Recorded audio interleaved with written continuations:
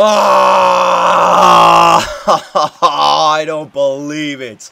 Oh my god, our Maple Leafs down 3-1 in this series, push it back to 7, and with what, 1:30 left in the third period, we collapse, the biggest collapse in Game 7 history. Oh my god, lose the series, and the Boston Bruins off to the second round. Unbefreaking-leavable. I know you guys have been waiting for it, you guys have been waiting to hear my opinions about the Toronto Maple Leafs in the playoffs, and their unfortunate departure in Game 7 due to the Boston Bruins. So, you know what, I'm going to spend some time here and basically just wrap up the Toronto Maple Leafs season, how I felt, how they played in the playoffs, you know, what to expect in the future, all that good stuff. It's just going to basically be a rant, okay? So, you know, coming into this playoffs, I did not have high expectations. As soon as we matched up against the Boston Bruins, I was thinking to myself, oh, we could have not have drawn a worse team. I'd rather face the Pittsburgh Penguins. I'd rather face the Montreal Canadiens.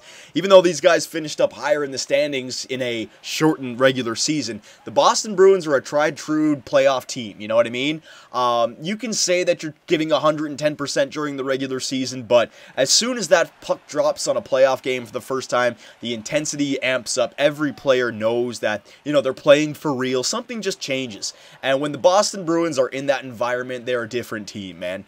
And, you know, the first game, it was obviously Boston, you know, I didn't think it was going past 5. I thought for sure that Boston would win the first 2 games. We'd maybe win Game 3 or Game 4, you know, 1 game at home, and then back in Game 5 for Boston, they would take that. So, you know, after the Game 1, when we lost that, I think it was like 4-2 or 4-1, I wasn't really that surprised. I really wasn't that worried, because I didn't have high expectations for this playoff round, right? Game 2 came along then, and gave me a little bit of hope. Let's just say that. Phil Kessel, first of all, getting the game winner on a breakaway in Boston, that to me put a smile on my face right there. You know, even if, because I was still thinking, you know, we're still going to lose in 5. We're still going to lose in 6. I was just hoping for a competitive 6 games. You know what I mean? That's all I wanted, a competitive 6 games. And here we are, Game 2.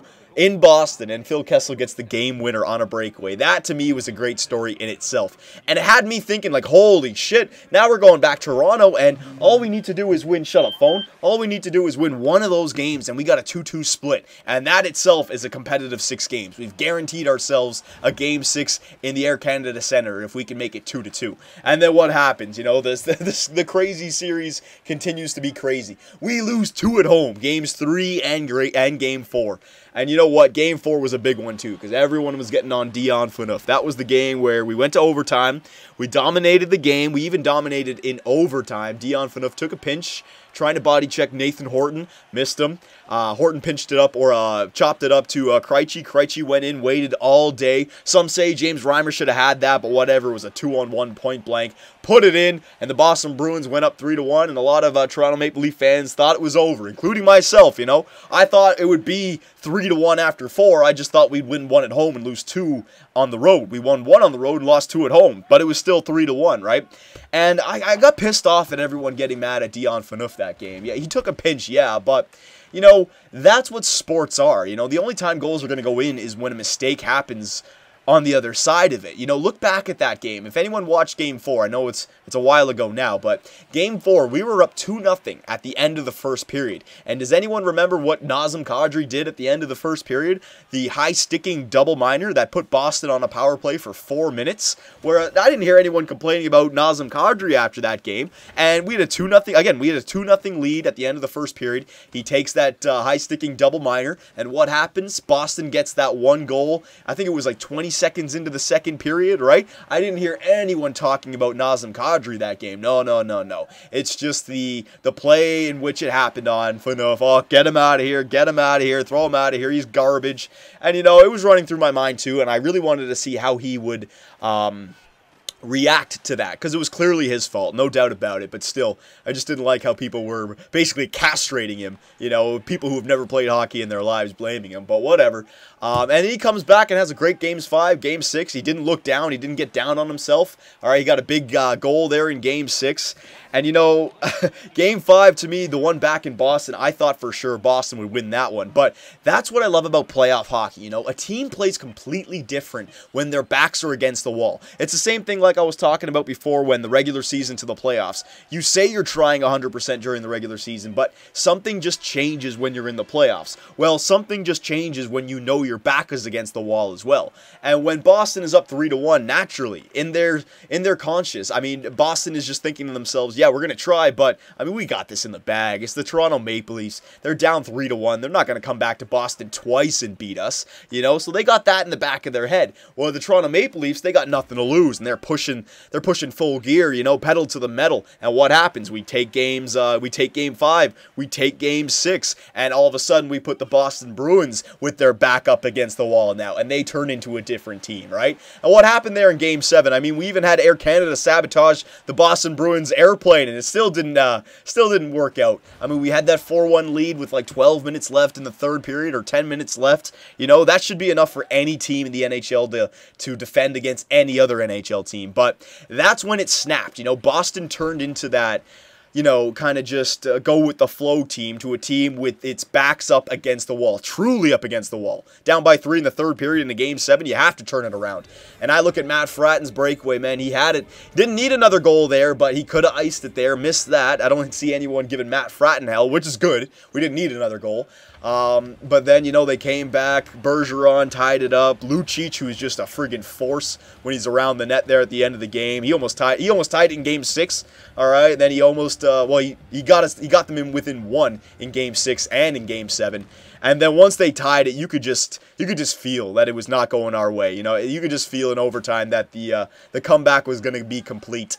And even in overtime, you know, we had some chances. Joffrey Lupul had a good one-timer, and then he had a good wraparound backhand chance that could have gone in. But, you know, it just wasn't going our way, and then they come down the ice, and that's when the pressure starts. It really starts to show the difference between a veteran team and a rookie team, you know. Once they got it 4-2, you could tell we turned into a bunch of little kids, not knowing what the hell to do, you know, playing not to lose, not playing to win, and that was the problem. Boston, they've done this, they've been there, all right? 2011, 3 Game 7s. They know what it means to play when everything is on the line. We just couldn't close it out, and that's the problem. But you know what? I'm not mad at any of the Leafs. I'm not mad at any of the coaches, the training staff, anything like that. And in fact, the way I want to wrap up this series is I first would like to thank and congratulate the Boston Bruins for a great competitive series.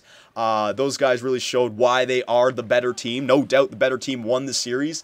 And I have a newfound respect for not the Boston Bruins, but Patrice Bergeron. That guy is pure class. After Game 7 getting that overtime win, just the interview that he had really just made me respect him a lot more. Pure class by Patrice Bergeron and the Boston Bruins. You know, it was a chippy series. There were some elbows thrown, but, you know, that's hockey. At the end of the day, it was a great competitive series. I don't think there was a single fight, all right? It was a great series, and if I'm going to lose, if the Toronto Maple Leafs are going to lose, I'm glad it was to a team like the Boston Bruins. Because, again, I go back to what I said at the beginning of the video here. You know, the Boston Bruins, they're the team that I did not want to face at all in the Eastern Conference, and we took them to 7. I'm looking at next year, and I'm thinking there's no team in the Eastern Conference that we can't be competitive with. And as a young team, we're only going to get better. So the future is looking very bright for the Toronto Maple Leafs. This was a step that had to be taken. We had to lose in overtime. You know, we had to lose that Game 7, that first round. You know, like, think about all the teams that had those dynasties. You know, in the earlier years, they had those upsets, and our young guns are going to learn from this experience. A game is not over until it's over. What did we learn? When you're down 3-1 in the series, it's not over. And when you're up 4-1 in the third, it's not over, okay? Going forward, those will be great lessons for our team. But now we can get into the hardware. Why did we lose this series, you know? To me, it's pretty simple. You know, you can just boil it down to the Boston Bruins up and down the roster are a better team. You can pick out players on the Toronto Maple Leafs that are good, maybe better than the opposing player on the Boston Bruins, but I'm talking about up and down the roster. First to fourth line, you know, top 2 to top 6 defensemen, depth for when injuries happen, goaltender, they have the better team, all right? More veteran, more grizzly team, conditioned for a playoff run. Tuukka Rask played like a god. Reimer played great too. I'm not saying anything like that. They were pretty even, but the difference to me in Boston is their third line. You know, when their first and second line isn't getting it done, well, the Yager, Peverly, and Kelly line could still come out there and maybe not score a goal, but really pressure us. And the way I look at our third line is it's atrocious. Now, I know people are going to be saying, oh, Kuhlman and Grabowski, they had great series. Grabowski was getting checked everywhere, getting back up, and I agree with that. You know, the kid put together a pretty good 7 games, and he didn't get injured, and even though he didn't get points, you know, he tried to earn that $5.5 million, but to me, that's where we need to improve. I mean, Grabowski and Kuhlman, all right, I'll just throw out some stats here. 7 games played in the playoffs, all right, 0 goals each. 1 assist for Kuhlman, 2 assists for Grabowski. Kuhlman was a -9. Grabowski was a -10, okay? So let's just focus on Grabowski right here because I think he has to go before Kuhlman. Yes, he was getting body checked. Yes, he was showing effort. Yes, he was getting back up. Yes, all this stuff, right? But he's not a first liner. He's not a second liner. He's a third liner on our team, okay? Does he win faceoffs? No. Does he kill penalties? No. So he is a goal scorer. He is a point producer. And he has 2 points to show in 7 games played as a -10, okay? I don't care if he shows all the effort in the world. He's still not getting it done. We need a third line full of players who can keep the puck out of our net and with a touch of offensive talent, you know? Not a Jay McClement, because Jay McClement is a fourth liner who kills all the penalties and wins faceoffs. I'm talking about just... It's hard to say. Tyler Bozak is a perfect third liner if we could replace him on the first line, you know, but I think that third line has got to be completely revamped if we want to be a good playoff team going forward. And that's really only the thing that the only real problem that I had with our playoff run this year, you know. I felt as a young team against the Boston Bruins, we played great. You can nitpick little things here and there that we got to get good at, but we went up against a team that knows how to keep the puck in our zone, all right? One of the best teams at it, the best face-off team in the NHL, so they're always starting with the puck. We always have to start on defense, right? And we push them to 7. I think we just need a better third line, all right? Let me show you guys, actually. I'll put it up on the screen for you guys, right? Going forward, all right, you got the first line. The way I look at it, you got JVR on the left, you got Kessel on the right, and then you got in the center Kadri and Bozak. You don't know who's number 1, you don't know who's number 2. Technically, right now, Bozak is number 1 just because he can win faceoffs, he's got the experience, and he actually has pretty good chemistry with Kessel. Kadri, he's not going to win faceoffs, so you don't put him out there for a power play because you don't trust him to win that power play faceoff in the offensive zone. You don't put him out there in a defensive zone faceoff either, so that limits Kadri's minutes. Basically, what Kadri doesn't have, Bozak does, and what Bozak doesn't have, Kadri has. So right now, you kind of have 2 second liners in Kadri and Bozak, and because we don't have a first liner, you know, you have to kind of decide going forward which one do you want. You know, certain games you play this guy here, certain games you play that guy there, especially with Randy Carlyle and his crazy line changes, right? So you don't know what you're getting right there. Second line, you got Lupul and Fratton on the wings, and again, centered by Kadri and Bozak. But then the third line, you got nobody. I think Clark MacArthur is going to come back next year, and I think Kuhlman's going to come back. But I think you got to completely revamp that third line. I don't like any of those players there. So if I'm looking at this team going forward, we need to fill up that third line with new talent. Joe Colburn maybe could be one of them, but we need to fill it up with new talent. And then the fourth line, you got your tough guy on the left with McLaren, or on the right, and you got McClement, who's been a great player for us this year, definitely has to come back. And then you got Leo Komarov, who's been a great little pesky player out there. He can be on the checking line. But you see what I mean? We need that third line. That's what the Leafs are missing right there. You need that third line. And I mean, you got the expendable forwards, MacArthur, Grabowski, and Kuhlman. That's our third line right now, but to me, all of them can go. You need better defensive players who can win faceoffs and kill penalties right there. You know, basically McClement type players with just a little bit more offensive touch. And then defensively going forward, you know, you got Phaneuf, Franzen, which has been great for us now. So Franzen and Gardner might be your 1-2 punch going forward. You know, they may even take over for Phaneuf. But I think, you know, Phaneuf is still the first liner with Franzen. But the way Carlisle does it, I mean, you may see Phaneuf with Gunnarsson. You may see Phaneuf with Lyle sometimes. So you don't really know. Gardner, I would still say, is a second liner. You know, he had a good playoffs, but he has to have a full good season before he takes over just yet. But I would love to see Gardner on our first line power play. I'd rather see Gardner move the puck up the ice than Phaneuf. He's just a much better skater, and he can get it into the zone. But Phaneuf, yeah, he's the captain, so you got to give him the time, right? And then Frazier broke his skull for us, so he's got to come back next year. But the expendable defensemen, O'Byrne, Lyles, Koska, and Holzer, right? So you got to figure out, you know, defensively, we have to get better. I'm not going to lie. Defensively, we have to get better, older. We just have to... We got to learn from our experience here, you know? Gardner is good going forward. Franzen is good.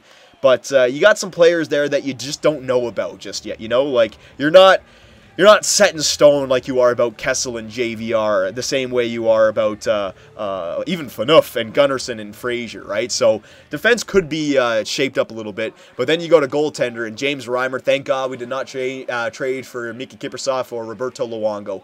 I've been hearing people say that James Reimer was all his fault in Game 7. Shut the hell up. You're a bandwagon Leaf fan, all right? Reimer got us to Game 7 in Games 5 and 6 and 4, okay? And he played fine in Game 7. Our team just collapsed around him, okay? So I don't blame James Reimer at all. He's young. He's going to get older. In fact, our oldest core player is Joffrey Lupul, 29 years old. He'll be starting next year at 30 years old. So that's what I mean. We're a young team. We just had to take this loss in stride, get better from it, and come back next year. I just hope that... oh, what's his name? I was about to say Brian Burke, Dave Nonis. I just hope that he feels the same way I do about that third line, because that has got to be completely revamped, all right, going forward.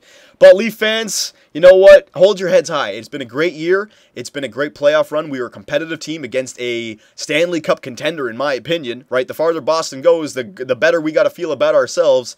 And you know what? Next year, we're going to come back stronger. So once again, Leaf fans, hold your heads up high. I'd like to thank the Boston Bruins for a great series. Good luck going forward. And, yeah, that's just how it is. Great year for the Toronto Maple Leafs, all right? Great year. I love this year. It was a great one. So I look forward to seeing you guys next year. And don't worry, I can smell that second round, all right? So I will see you guys next year.